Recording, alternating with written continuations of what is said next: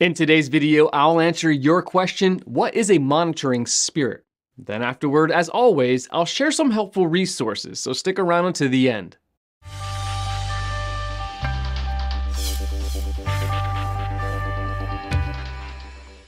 Among some charismatic groups, a monitoring spirit is thought to be an evil spirit or demon that essentially monitors someone's behavior for the purpose of inflicting hurt or pain into that person's life. A monitoring spirit is sometimes called a masquerading spirit or a watcher. According to those who subscribe to this type of doctrine, a monitoring spirit can be sent by another demon, a witch, or anyone with the spiritual know-how. The spirits supposedly monitor what you do, how you do it, what you say, and who your friends are.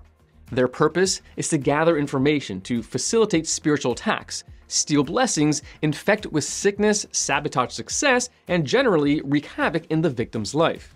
Tools of monitoring are purported to include mirrors, brooms, tarot cards, and crystal balls. Supposedly, monitoring spirits can possess or take the form of animals such as cats, dogs, blackbirds, rats, wolves, and insects.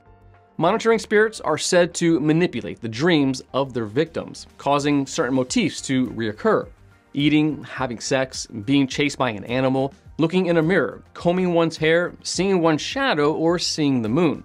The question, as always, is whether there is biblical support for the idea of monitoring spirits.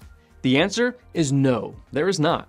The Bible teaches the reality of the spiritual world, both angelic and demonic, and we can assume that both angels and demons can see us and do watch us to a certain extent.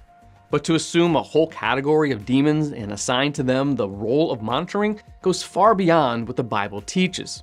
There are many other types of demons according to some imaginative religious people. Python spirits, Delilah spirits, Jezebel spirits, marine spirits, etc. None of these spiritual entities are mentioned in Scripture, and we should avoid those who insist on spreading a made-up collection of spiritual enemies. The Bible says that evil is indeed at work in this world, and that believers are involved in a battle against the spiritual forces of evil in the heavenly realms. Ephesians chapter 6, verse 12. But the convoluted demonological mythologies put forward by some charismatics are unhelpful and have more to do with fantasy and magic than with the Word of God. Want to learn more? Subscribe so you don't miss the next video. Visit GotQuestions.org for more great content and check out the details section below this video. There you'll find one book I recommend along with several links to related questions. If you'd like to learn about Bible Munch or if you're interested in bite-sized devotionals, subscribe to Bible Munch on YouTube. It's linked right here. Now remember, got questions? The Bible has answers. We'll help you find them.